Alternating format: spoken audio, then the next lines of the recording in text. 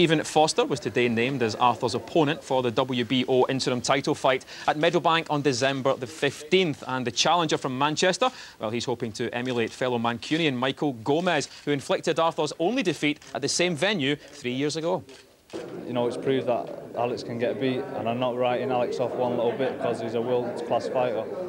And I'm there to, you know, to upset him and do the best I can as well.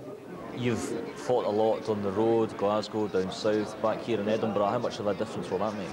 Oh, it's brilliant to be back home, you know, it's great. You've got all your home comforts, you know, and yeah, I really just want to give the fans what they deserve, you know, and a world champion in their own home city. It's never happened before. I will be the first, and I just hope that the fans come out to support the fight, you know.